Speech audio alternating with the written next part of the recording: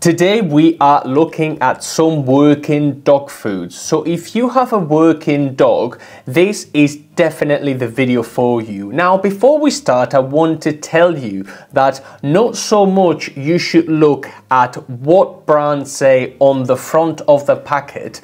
You should always read all the ingredients for everything you give your dog, whether that's your working dog food or whether that's any treats you give the dog.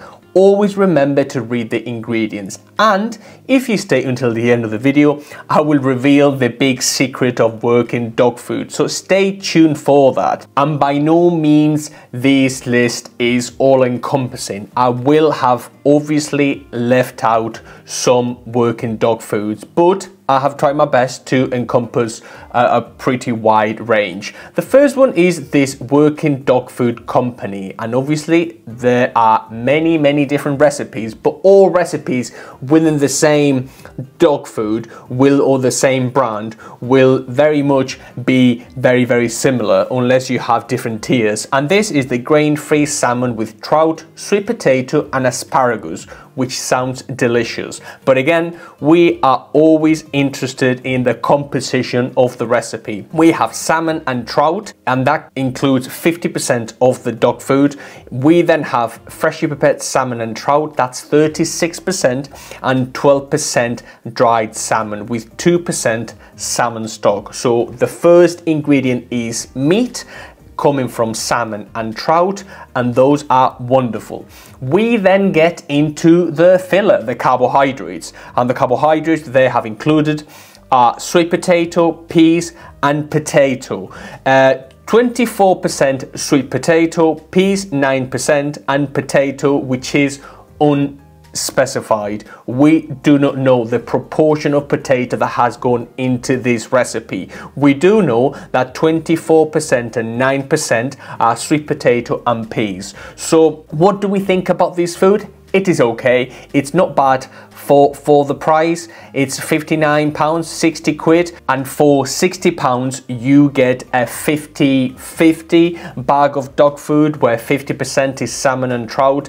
It's very high in sweet potato, that's a quarter of the bag, and a further 9% is peas, so it is high in filler.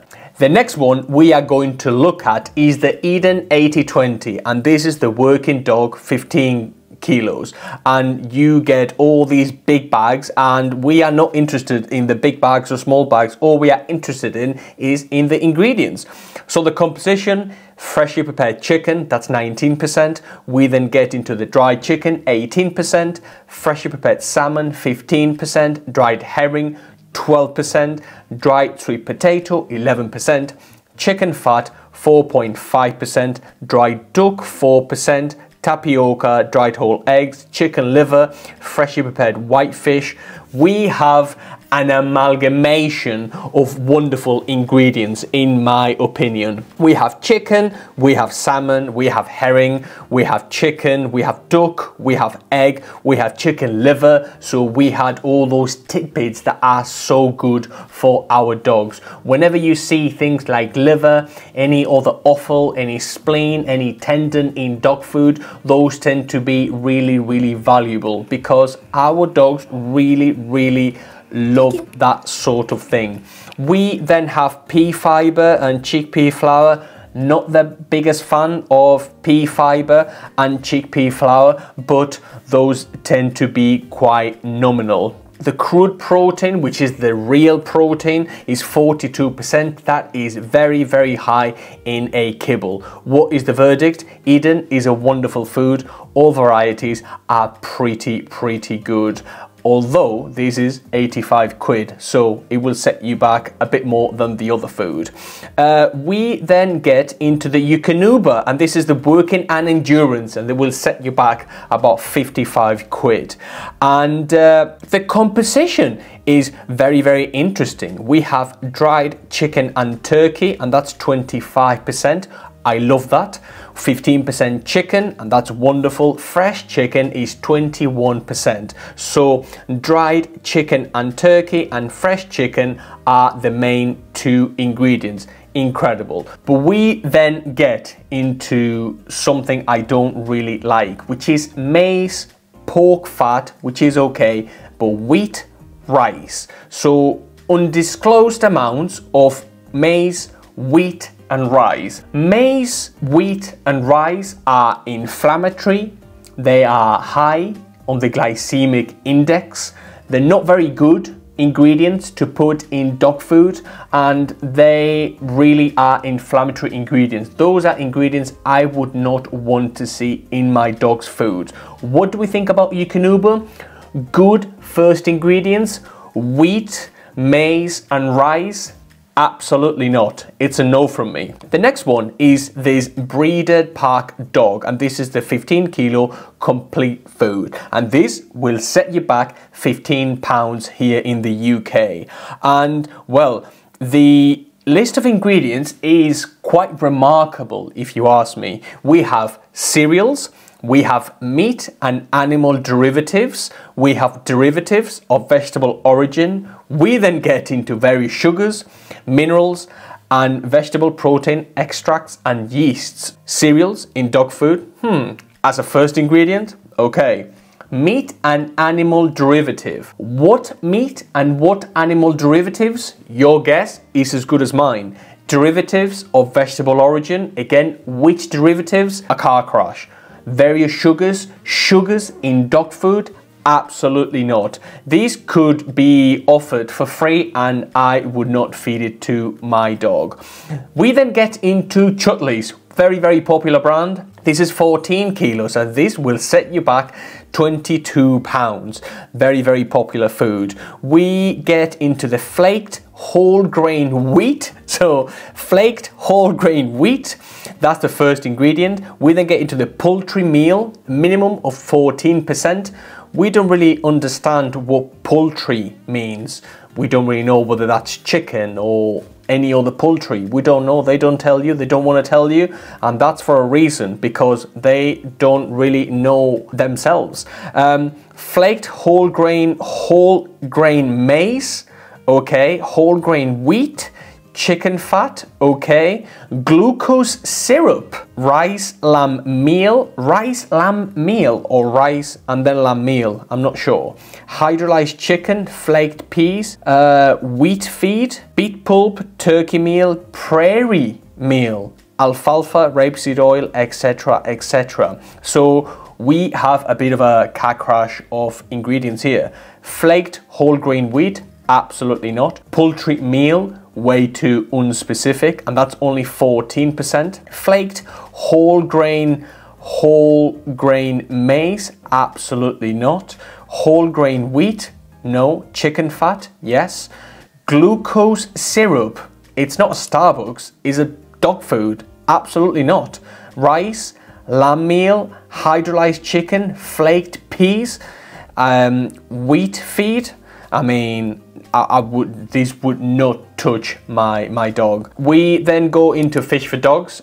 Pretty popular food. It's a niche food and they pride themselves in being just fish based. And this is the working dog sardine adult, and this is a subscription. I believe this will set you back £79.99, so 80 quid for a 15 kilo bag of food. Composition is 26% sardines, yes. Salmon meal, okay, 21.5%. Sweet potato, 20%, okay. And then pea starch, beet pulp, salmon oil, brewer's yeast, etc. So we get about 26 and 21%, so that's what, 47% meat in the bag of dog food. And then we get the pea starch and the sweet potato. The pea starch, they don't really tell you how much they put in, and I am not a fan of that. I am not a fan of companies that overcharge for subpar products. I like the sardine and I like the salmon meal. What I don't like is the 20% sweet potato and an undisclosed amount of pea starch. That would be okay if the bag cost 20 or 30 pounds less, but for an £80 bag of food, I don't think that's good value for money. We go into Skinner's. Skinner's is probably, if not the biggest, one of the most popular working dog foods, and this is a very, very popular dog food. So the field and trial, the working dog food, this will set you back £29, and you can get it pretty much anywhere. The ingredients could not be any worse, and I'll tell you why. We have wheat, we have meat and bone meal, we have maize, we have naked oats, we have prairie meal, maize gluten, rice, poultry fat, wheat bran, and vitamins and minerals. So you are paying about £30 for wheat, for meat and bone meal. We don't really know what meat it is or what bone meal that is. We then get maize and naked oats, so like porridge, you know, essentially. We get prairie meal. I don't really understand what a prairie meal is, and I'm in the industry, so maize gluten in brackets. We then get into rice, poultry fat, and wheat bran. Skinner's have been labeling themselves as working forever, and they use that as an excuse to pack the bags full of filler like wheat, like meat and bone meal, like maize, like oats, rice and wheat bran, and sell it to you, the consumer, and for you to pay for something like this. And in my opinion, this is one of the worst dog foods you can get. So that's how I sort of skim for information whenever it comes to working dog food. Now the main thing about working dog food, and the big secret, is that any working dog food is VAT exempt. You have brands as well in the raw food category, like Nutriment, for example, and those are VAT exempt. So the company is selling you a product that doesn't attract VAT when it is purchased. So it's aimed to be slightly cheaper, and because it is slightly cheaper, it's a bit more enticing for the consumer if they have a working dog. Although no one really checks whether you have a working dog or you have a Pomeranian, and that's the sort of dog food you give them. So with everything you give your dog, irrespective of whether it says working or puppy or senior or whatever that might be, always check that the ingredients are really, really good. If the ingredients are your wheat, your barley, your cereals, your meat and animal derivatives, your meat and bone meals, your sorghums, your naked oats, your prairie meals, your poultry fats, those are all pretty poor ingredients, really, in my opinion, not up to scratch when it comes to dog food, and they should never be in pet food.